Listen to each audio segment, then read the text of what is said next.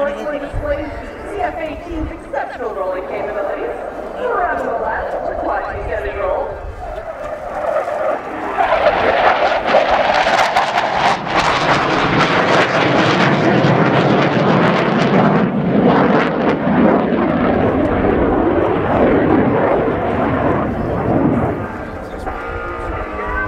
The NORAD 60 jet features stylized elements from the long-standing NORAD logo. It was designed by Captain Jeff Chester, a Royal Canadian Air Force Reserve officer. He collaborated with creative consultant Jim Beliveau and a talented team of Royal Canadian Air Force aircraft structures technicians.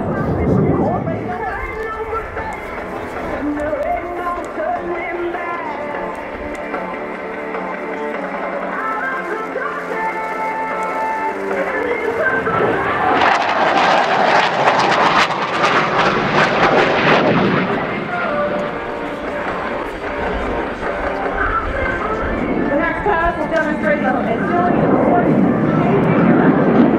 Will fly the aircraft to a minimum radius, maximum range of 360 degrees turn.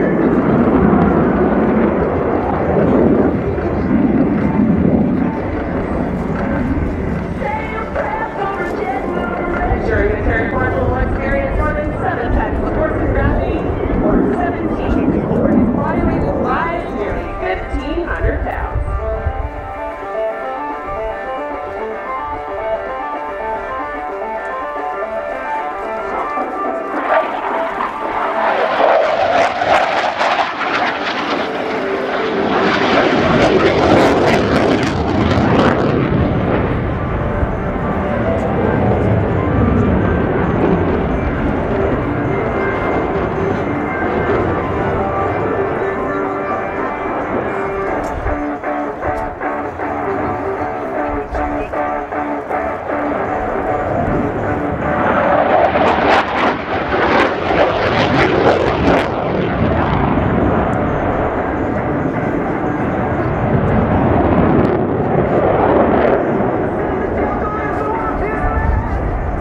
Behind an enemy into what fighter pilots call the control zone. A pilot must occasionally slow down.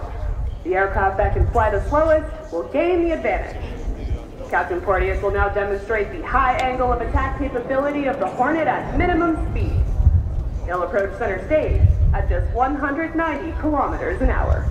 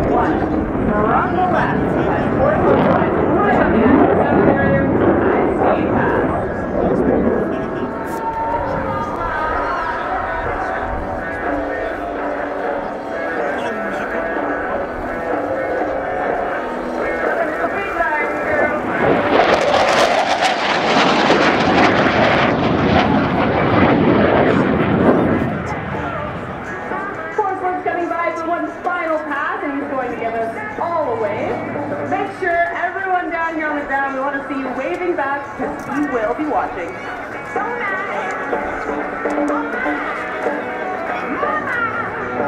I'm smiling away. I'm smiling away. RIAT, this is Captain 740, call 5, Portsmouth, your last approximately 1-1. Thank you so much for coming out today and watching this display. We are absolutely honored to be here tonight for the RIAT 100 celebration. We hope you enjoy the rest of the show, and have a great rest of the day.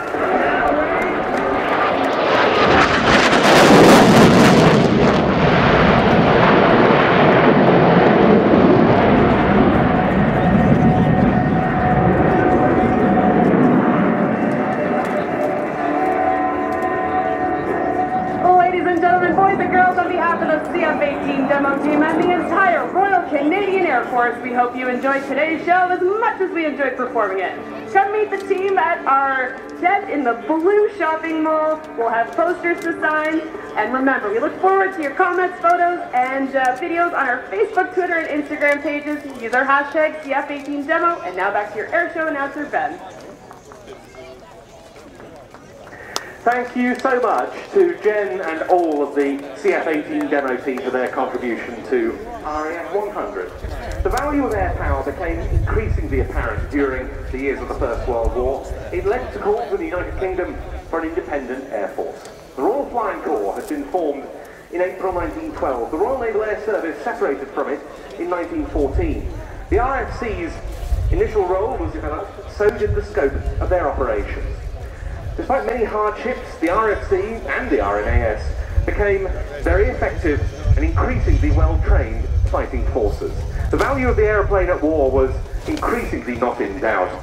During 1917, in the wake of raids against London by German Gotha G4 heavy bombers, South African General Jan Smuts, a member of the War Cabinet, was asked to conduct a review of Bremont's Great War display team. This display, incidentally, will include pyrotechnics being fired from the ground. It's all part of the show. And the first two aircraft that we see in front of